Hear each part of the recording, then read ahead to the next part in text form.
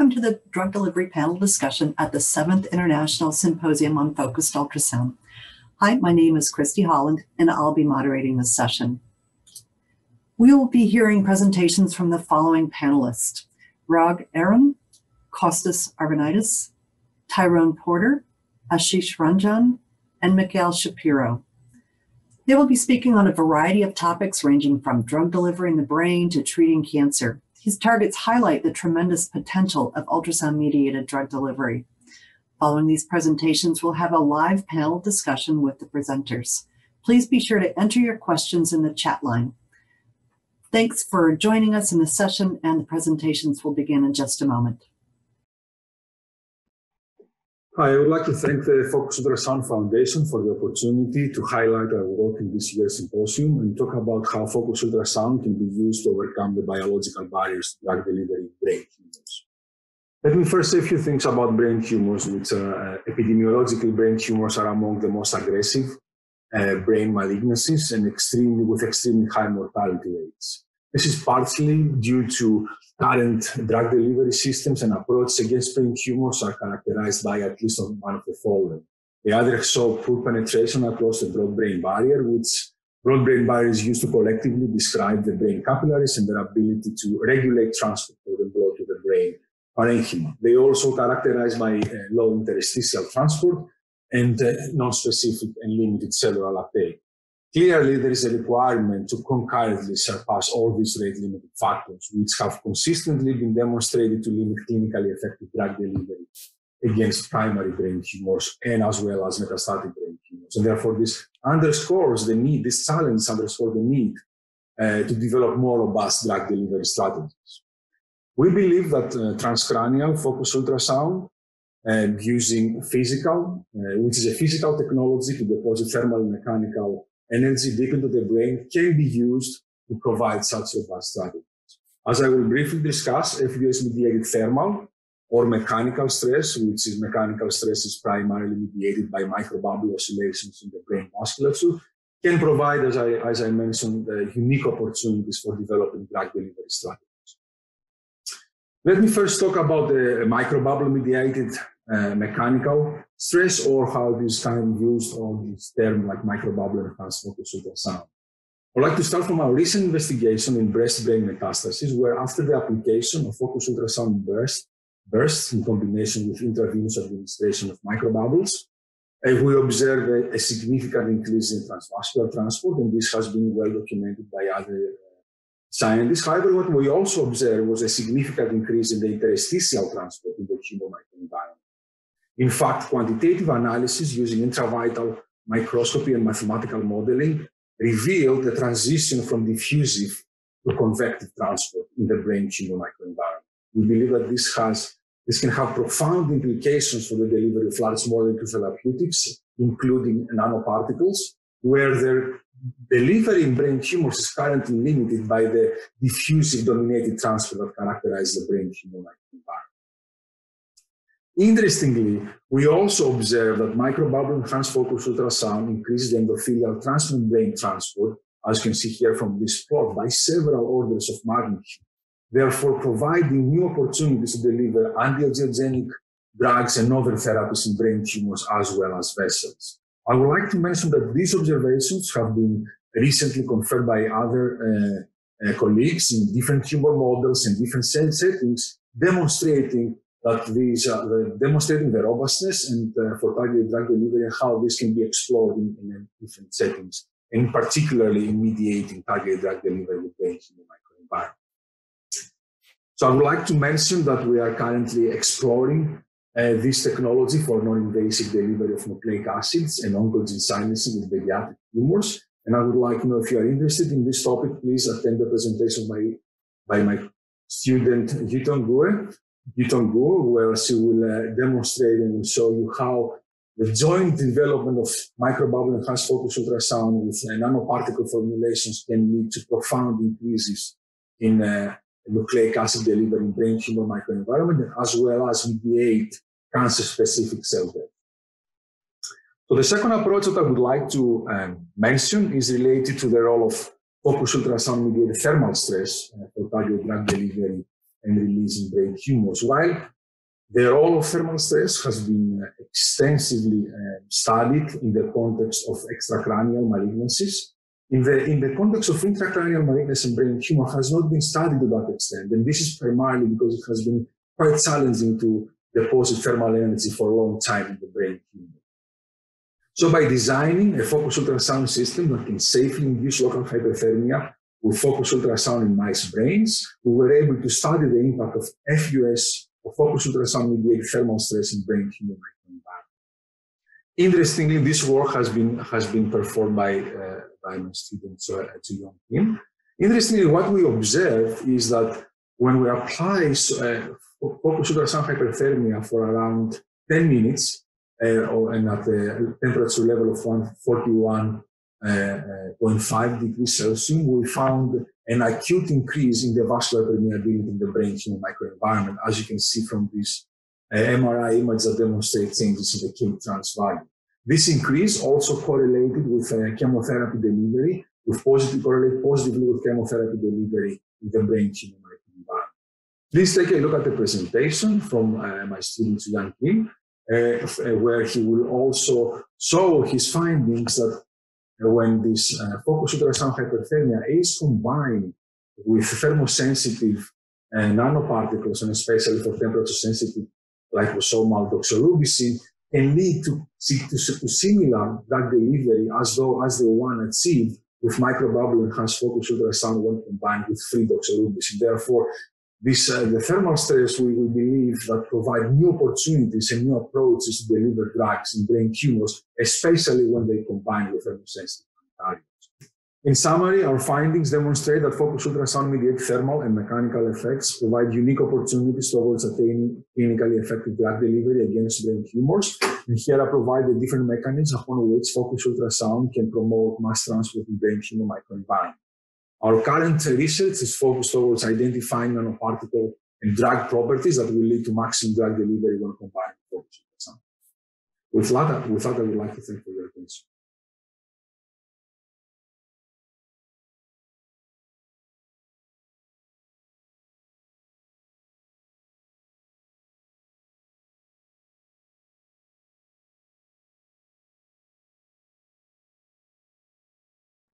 Thank you all for joining us today. My name is Ashish Ranjan, and I'm a professor of oncology in the College of Veterinary Medicine at Oklahoma State University. In this talk, I'll be discussing approaches that my lab is employing to enhance doxorubicin delivery and penetration of doxorubicin in solid tumors with focused ultrasound and nanoparticles.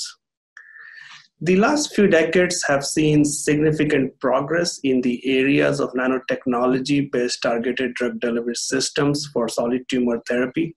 In fact, several nanoformulations have already entered clinical trials, and some of them are even in clinical use. Despite their improved side effect profiles, the anti-tumor efficacies of nanoparticle drug delivery systems still do not significantly exceed those of conventional chemotherapy. The precise reasons for this still limited efficacy are unknown, but is likely due to low intratumoral drug release rates and limited penetration depth of the delivery system from blood vessels in a tumor. To overcome this limitation, my lab is investigating the role of hyperthermia in enhancing the nanoparticle drug distribution in a tumor. Mounting evidence suggests that tumor heating increases blood flow, causes vasodilation, reduces the interstitial fluid pressures to increase the permeability of nanoparticles, as well as sensitize cancer cells to chemotherapy. In one study, we combined MR-guided HIFU hyperthermia with low temperature sensitive liposomes, or LTSLs, to drive the doxorubicin uptake in the rabbit VX2 tumor. Unlike the stealth liposome nanoparticles that passively accumulates in the tumor through the leaky vasculatures, the LTSLs can release doxorubicin at a temperature just above the body temperature as shown on the right. Our specific experiment compared free doxorubicin, LTSL alone, and LTSL plus HIFU in the rabbit model. 4 hours post-treatment, the tumors were harvested and analyzed for doxorubicin delivery. As an example of hyperthermia treatment, we achieved a uniform and consistent mild hyperthermia in the target zone with MR-HIFU, as shown on the right side. It took us about 20 seconds to achieve the mean target temperature of 40 to 41 degrees C, after which the temperature was consistently kept within the target range utilizing the temperature feedback control. We found that LTSL in combination with MR-HIFU achieved an impressive 3 to 7-fold greater DOX delivery than LTSL and DOX alone. Also, in contrast to LTSL alone, that mostly achieved doxorubicin delivery in the tumor periphery with limited intratumoral penetrations. DOX distribution was seen both in the tumor core and periphery with LTSL plus MR-HIFU. Based on this premise, we have started understanding the therapeutic potentials of this approach in PET cats and dogs with spontaneous cancers. Early data suggest that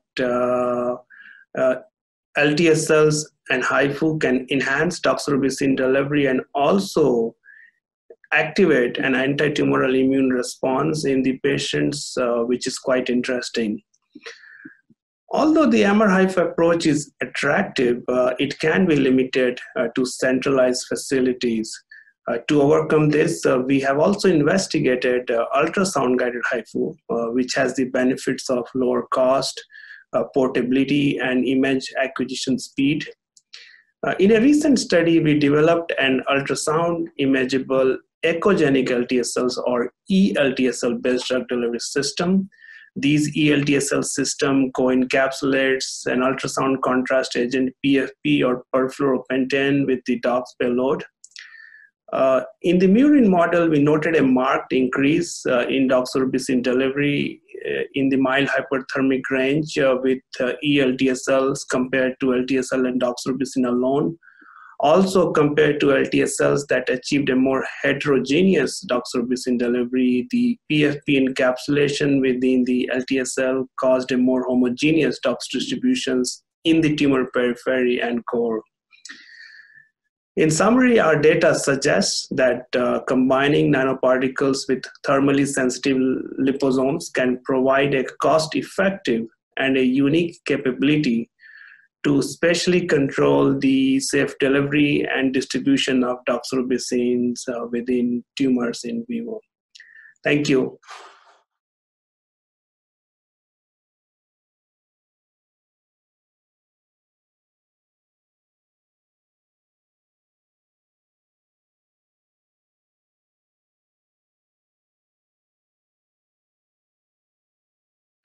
Hello, my name is Tyrone Porter, and I'm a professor of biomedical engineering at the University of Texas at Austin. And today I'm going to discuss or share with you on the topic of leveraging ultrasound and stimuli-responsive particles for drug delivery. There are a number of aspects or features of focused ultrasound that are very attractive for triggered drug delivery in vivo. This includes, it's an external energy source that can be applied non-invasively. At the focus, the pressure can exceed 10 megapascal, which is on the order of 100 atmospheres, and the temperature can exceed 100 degrees Celsius. It's also non-ionizing, so there's no damage to intervening tissue, and this allows for multiple treatments, multiple exposures, and the ultrasound travels deeper into tissue than light.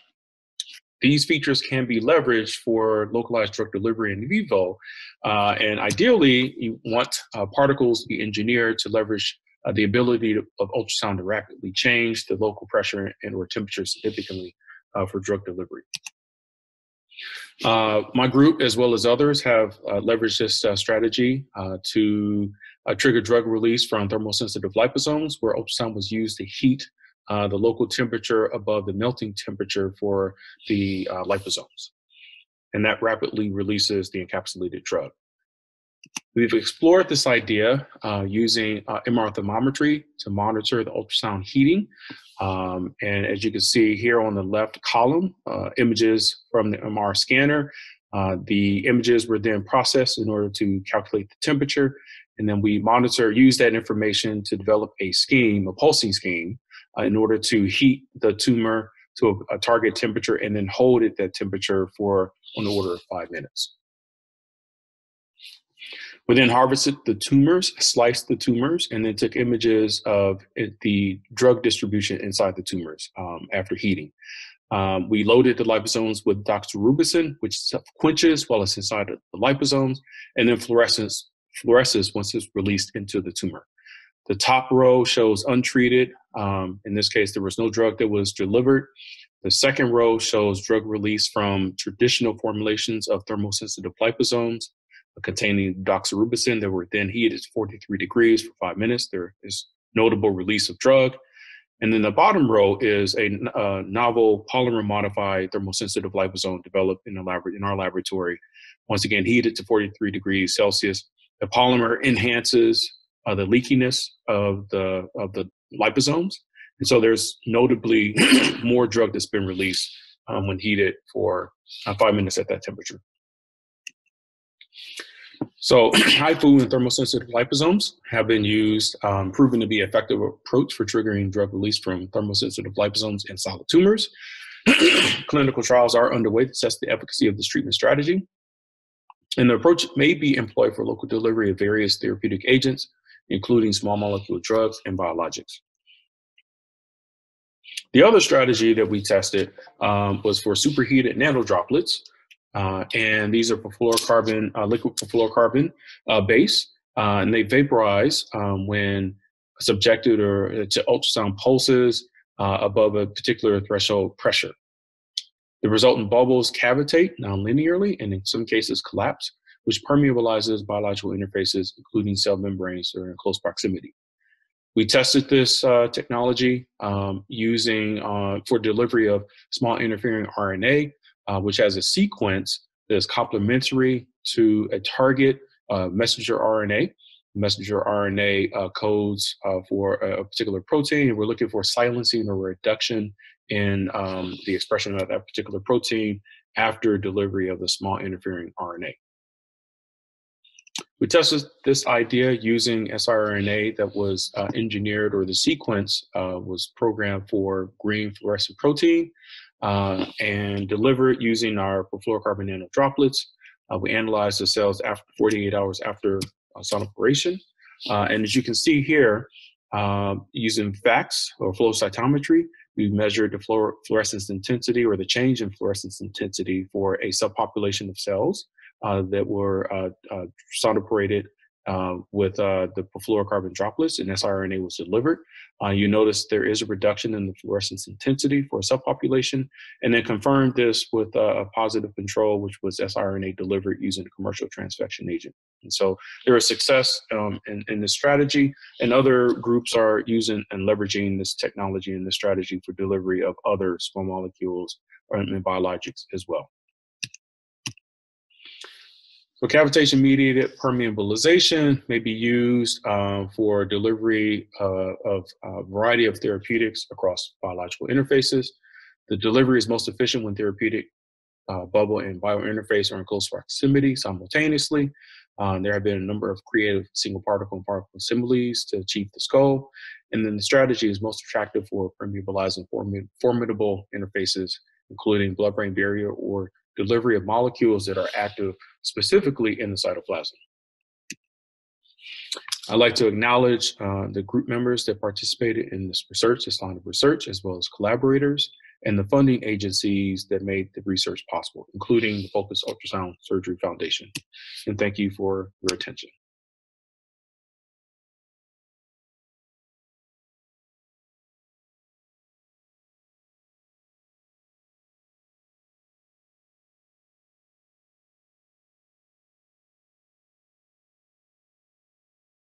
All right, I'd like to start by thanking the organizers for inviting me. It's great to be part of this very interesting panel. And I'd like to tell you about work in our lab that's motivated by the vision of the future of medicine, where we're going to have small nanoscale or microscale devices that are going to roam around our bodies and diagnose and treat disease. giving us much more precision than can be provided by just drugs or by surgery where you have to cut somebody open.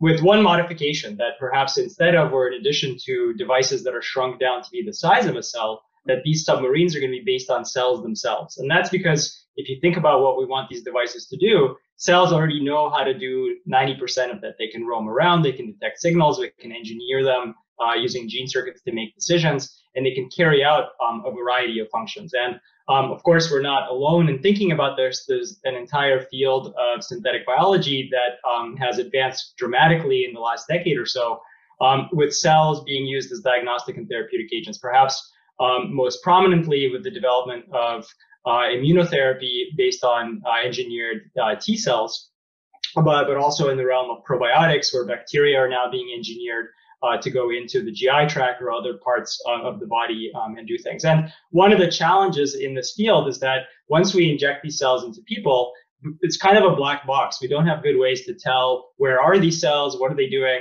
and we don't have good ways to tell them what to do based on specific locations inside the body. And this is where I think ultrasound can really help.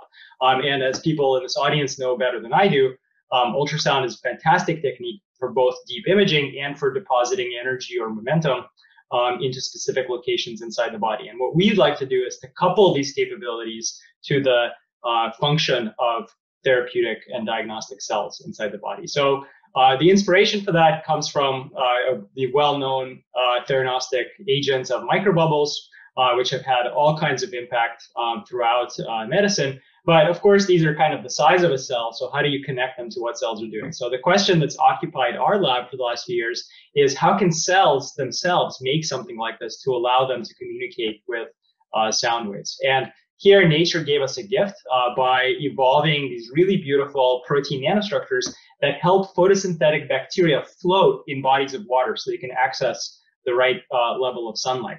To do that, they form these really beautiful protein nanostructures that self-assemble inside the cell called gas vesicles. This is an electron micrograph of one of them.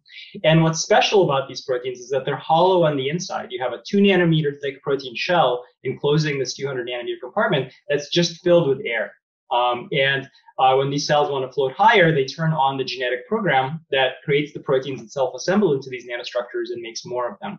And what we thought is, okay, well, here you have a cell that, based on a genetic program, can make something that's filled with air. Perhaps it could be used for ultrasound imaging and eventually therapy. And indeed, that turned out to be true. And over the last few years, we've had a blast on the imaging side of things by learning about the mechanics of these structures, engineering them at the level of the genes and proteins, figuring out optimal pulse sequences, turning them into biosensors.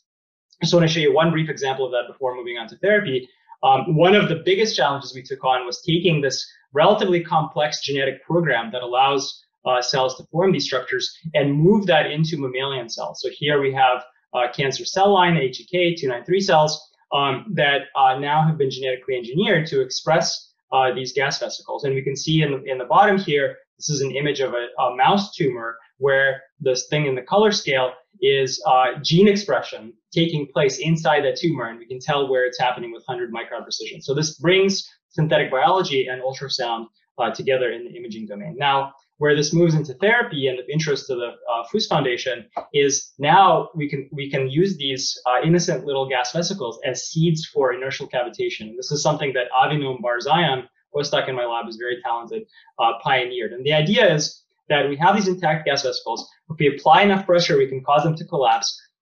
The air that's inside of them gets instantly liberated into a nanobubble. And normally that bubble would dissolve within about a millisecond or less. But if you have a more sustained pulse and sufficient pressure, then you can cause this little nanobubble to grow through rarefaction, and over several cycles actually gets bigger through rectified diffusion and coalescence of smaller bubbles into larger ones, until you can get big enough that you can have inertial cavitation happening that produces a much stronger mechanical effect locally. And we've documented that acoustically by seeing these broadband emissions here in orange. This is happening at a frequency and pressure peak negative pressure that does not cause bubble formation and cavitation in the absence of these gas vesicles. So it is happening very specifically. We can see it with our own eyes here with cancer cells to which we've targeted these proteins through molecular recognition.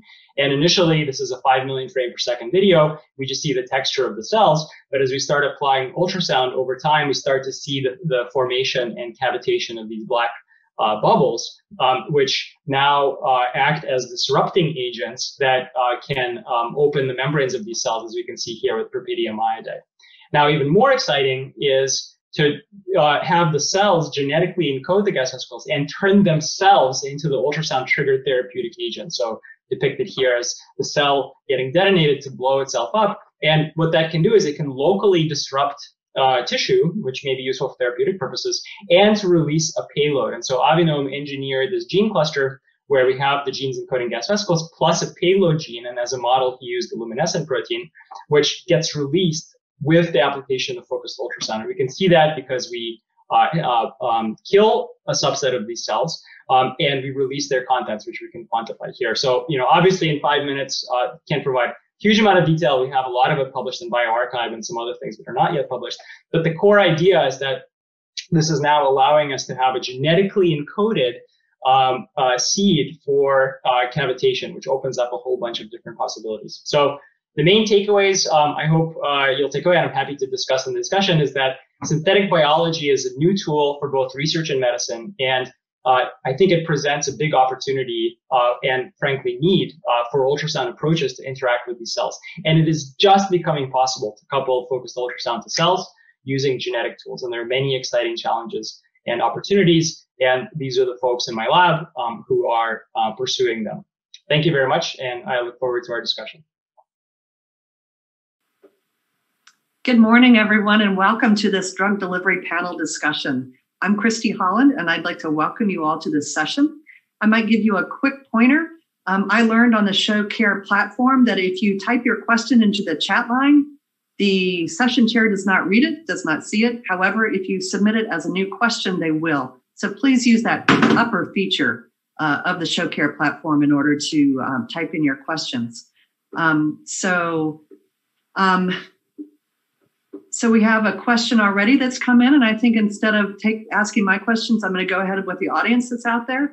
Costas, for you, in your transcranial mild hyperthermia experiments, which only lasted 10 minutes, did you observe skull heating, associated damage, confirmed by MRI or HE?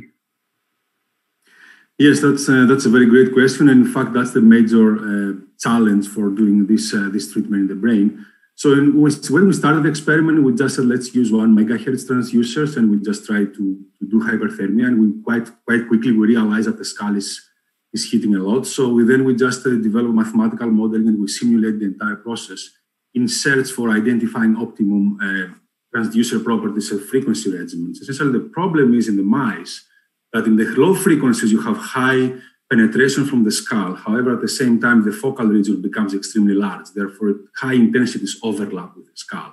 So that was kind of like the mistake from our first kind of 1 megahertz frequency decision. However, if you go to high frequencies, then high reflections are taking place. Therefore, you don't have enough energy going through the skull. And so therefore, you always have to keep increasing the intensity if you hit the skull. We found that the sweet spot is around 1.6 megahertz for experiments in mice, and that gave the best kind of penetration with respect to skull heating. It's far from perfect, but we were able to have to apply hyperthermia for 10 minutes at 41.5 degrees Celsius without having any major tissue damage with respect to H&E analysis. Yes, we were able to see very good penetration of the drugs. So I'll ask you a follow-up question too. So, the hyperthermia causes vasodilation. And the question is the vascular leaky? Do the endothelial cells, as you vasodilate, come further apart or not? And where do you think the bubble activity is important?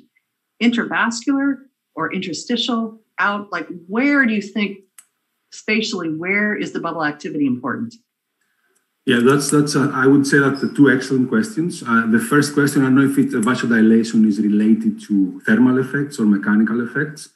But if it's related to thermal effects, we just have done like an extended research with measuring K-trans, and K-trans is an MRI technique that is a proxy to perfusion, but also incorporates to some extent changes in the permeability. So those two effects might play a role, and increasing perfusion might increase the amount of drug. Increasing the permeability might increase the amount of drug that is going through the vessel into the tissue. So that's one aspect, and we don't know exactly what happens, but they seem to correlate very well with improved drug delivery. So with respect to mechanical effects and cavitation activity, we kind of like take an approach that, while we're extreme leaders in the biophysics and the interactions of microbubble dynamics with tissue, we also consider the drug properties. So where the drug is taking place, I think we do believe that it highly depends on the properties of the drug. And also, of course, with a target. If you are targeting the vasculature, then having microbubble activity in the vessels is going to be the ideal scenario, so you're able to increase the permeability. And in fact, you don't have to worry that much about the transcellular properties of the drugs. However, if you're interested in delivering drugs into the tissue, which is most of the applications are, where in the brain, especially for neurodegenerative disease as well as cancer, we do believe that having bubbles in the interstitial space is becoming extremely challenging, especially in the brain. There is very well documented that the porosity, the pore size in the brain, at least in mice that has been done extensive research, is of the order of 60 nanometers. So we do think that things that are molecules and particles that are larger than 60 nanometers will not have the chance to go deep. So in that respect, we really want the microbubbles to open the gates or the barriers imposed to the drug delivery by the endothelial wall. And in the brain, we know that endothelial layer is extremely complex and responsible for regulating transport, and it's called as a blood-brain barrier. Interestingly, what we did find was that when we apply microbubbles in the brain vasculature, we have an increase in the interstitial transport. This provides unique opportunities for taking the best of two worlds. The world of focused ultrasound drug delivery, which has been well and extensively documented to be able to increase the extravasation, and the world of nanomedicine and nanoparticle formulation that has done extensive research in developing formulation and properties that have unique cellular uptake properties. And that's what we're heading right now, trying to combine those two worlds in order to attain the best in terms of high uptake and also selective uptake by targeted cells. Thanks, Kostas. So I think we're going to move to Ashish. I see a question for you here. How do you control the temperature using your echogenic low temperature sensitive liposomes? So that's the first question. And was the hypothermia region covering the whole VX2 tumor?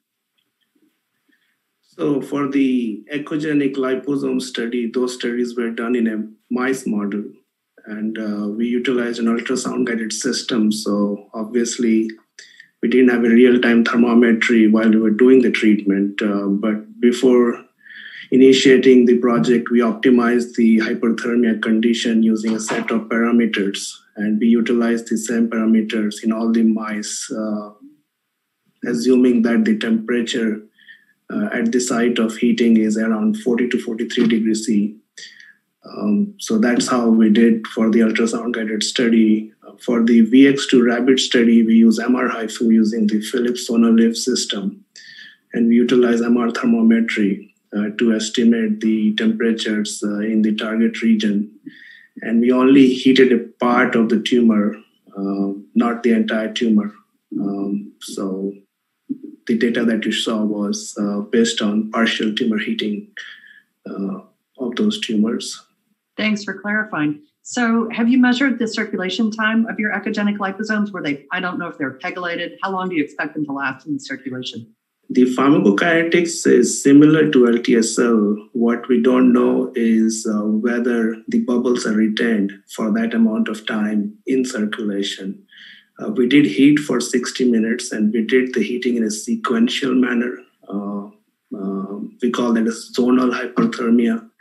And what we noted was when we compared the drug delivery from the eLTSL relative to the LTSLs, there was a consistent increase in the drug delivery in those regions, suggesting that the bubbles might have been retained to some extent over the 1 hour period inside the liposomes. Okay, that's very interesting. So I also found your mention of an immune response very interesting in terms of almost justification for not treating the whole tumor. Other investigators have seen this too, where instead of trying to essentially ablate or kill or deliver drugs to the entire tumor, to do it partially, in order to also allow the body essentially to fight the cancer using, immune response. Yeah, that's a great question. And this is kind of a switch we also have made as a research group, where now we are not only focusing on the drug delivery, but how are the immune system, anti-tumor immune system getting impacted by the bubble treatments? And unlike microbubbles, the nanobubbles don't behave the same in an ultrasound field. And we feel that they don't really generate cavitation-like effect, but more cell stress, mild cell stress that can translate into an immunogenic cell death, which is characterized by the release of damage-associated molecular patterns, such translocation of intracellular proteins, all of which aids in a systemic anti-tumor response.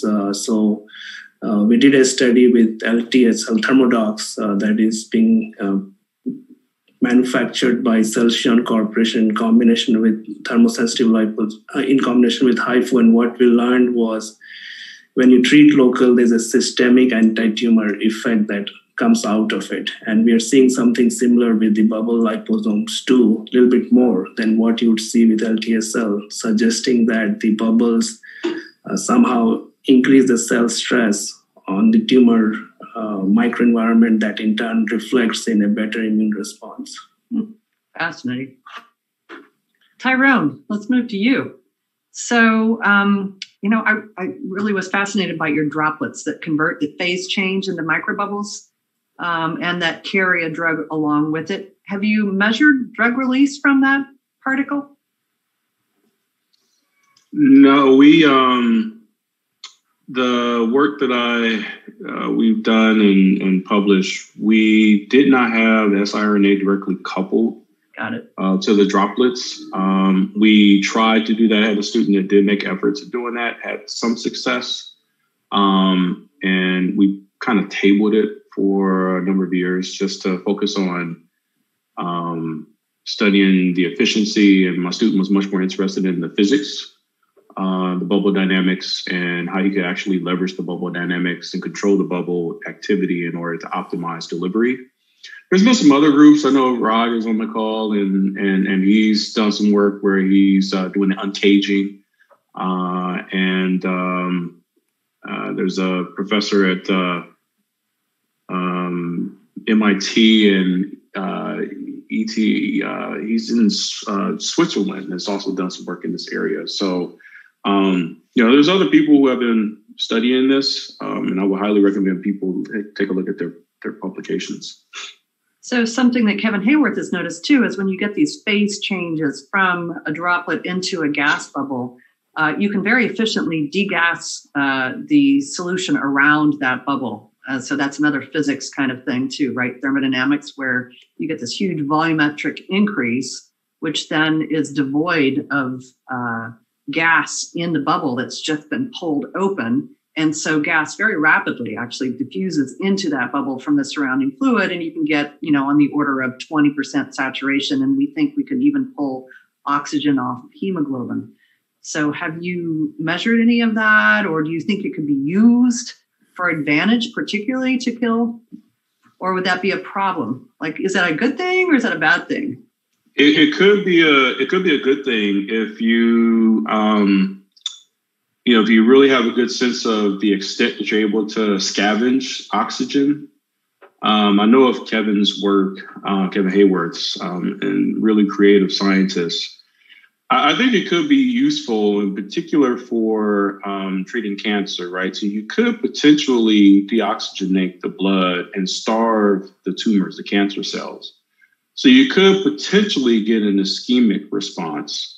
It's an interesting question because there has been some publications from a group at UPenn on anti-vascular therapies, using ultrasound for that purpose. And so you could purposefully promote ischemia locally.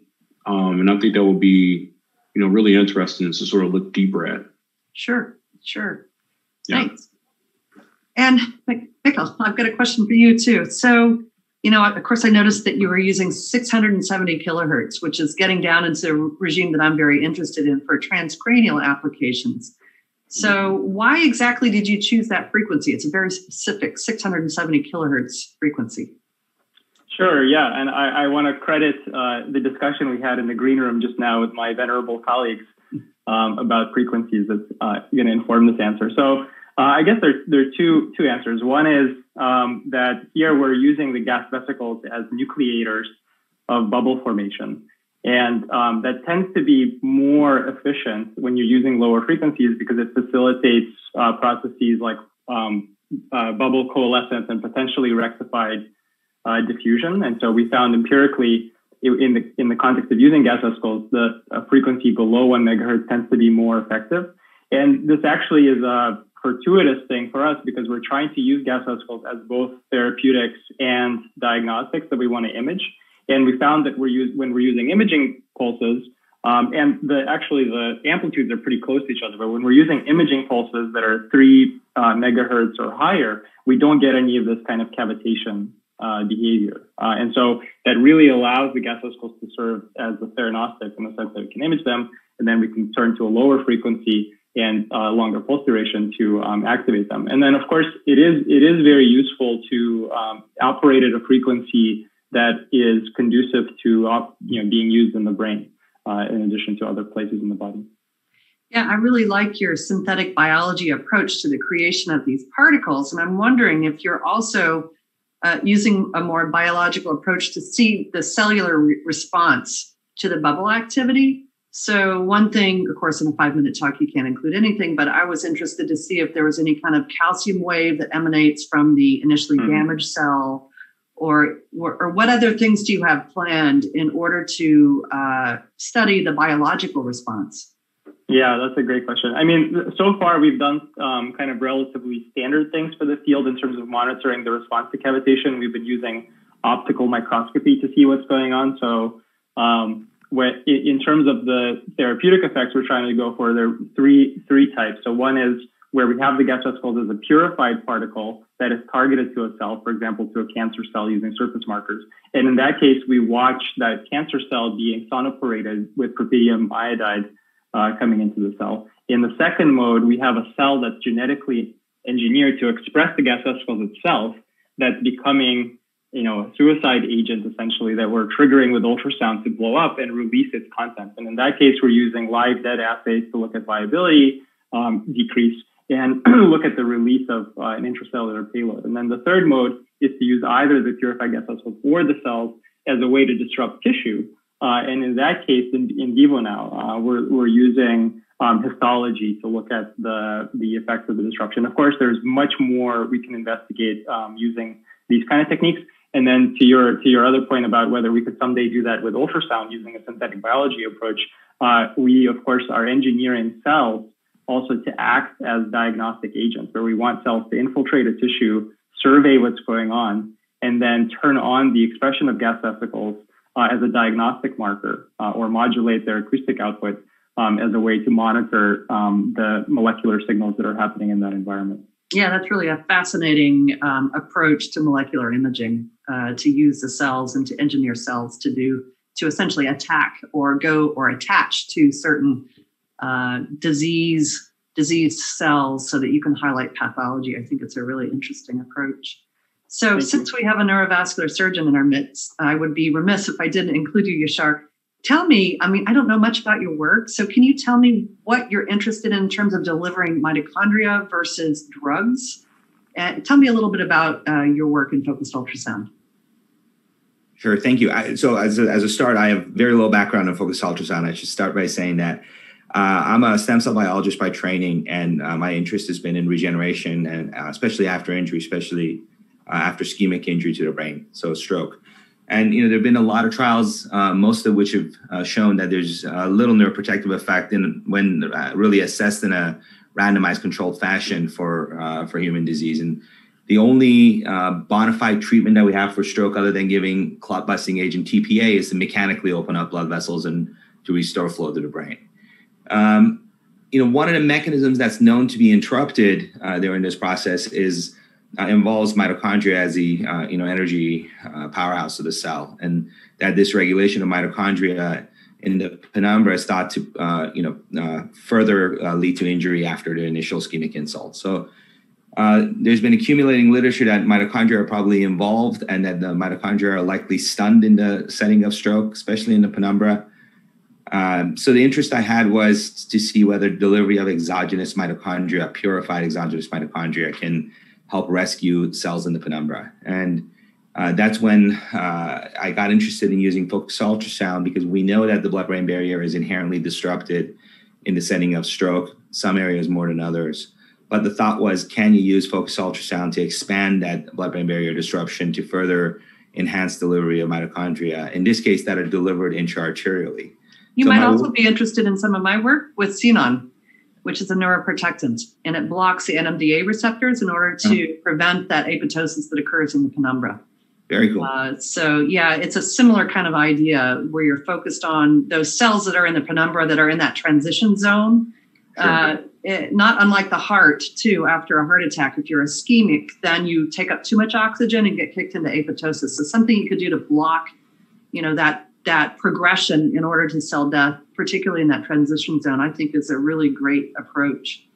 Right, and that was exactly the thought. The thought was, can we use a clinically relevant model? So the model we used, there's a transient middle cerebral artery occlusion where, there's a clot in the middle cerebral artery, and as I do clinically, you remove the clot and then place a catheter into the middle cerebral artery of the mouse and deliver the agent of interest exactly where you want it to go, and then hope that focused ultrasound can enhance that propagation effect. And then Rag, tell me about your work. I know that you were to have given a talk, and I don't know your work. Please tell me about it. And you're muted, so you're going to have to unmute. And thank you for that reminder. So we are really focused on the development of these drug-carrying nanoemulsions that we've made, the perfluorocarbon nanoemulsions that we originally thought were phase change nanoemulsions. And in the process of stabilizing them to be able to persist in vivo, we seem to have lost the phase change. So they seem to be ultrasound sensitive and release their drug cargo locally with the application of ultrasound, and trying to develop this technique for targeted drug delivery. Have a good amount of proof of concept data in rats now. And so now we're really focused on the clinical translation of the system. So what's the mechanism of release of the drug from the droplet? It's a very good question that we're collaborating with Kathy Ferrara and trying to figure out. We're doing some of the high-speed optical imaging that we were talking about in the green room. And so far, what we've seen is that we don't have so much evidence of an actual phase change. So we don't see any macroscopic or micron level bubble formation or anything like that. We don't see any real acoustic backscatter. So our best model, which is kind of a model of exclusion by exclusion, is that there's a mechanical interaction of some sort of mechanical mode of, say, oscillation or deformation under the ultrasound field. That induces porosity in the encapsulating layer, the emulsifying layer, which was where we believe our drug is. And then that porosity allows the drug to then see the medium to then get out to get into the to the medium to act as it otherwise normally would. So yeah, well, if anyone had ideas for how to look at this dynamic process on a nanoscale, in semi-real time or something like that, please, I would love to learn more. And we are doing some optical scattering experiments and laser experiments, but that's very preliminary and was completely scuttled by COVID. So, but we're getting those going now too. But at least for now, we're relying on the phenomenology, and so far things look good for our clinical translation. But that's the real bear of a task that we're kind of trying to get going. Though I think we are on task to be in humans within a couple years. I wonder if you're just getting mixing, and I'm wondering if you're also getting cavitation that's not nucleated by the droplets. It's happening next to the droplets that then just aids in terms of convection. I guess we haven't fully degas. And I guess like the moment that you take it out of the degasser, it could, the medium could regas pretty quickly for the size of the volumes that we've tested in vitro. Certainly in vivo, we'll have dissolved gases there that, can aid the, diffusion or whatnot that you might mention. We are unfortunately at the end of our time allotted. I really have enjoyed this conversation with you all today, and I wish you well in the rest of your day. Have a wonderful one. Thank you. Thank you.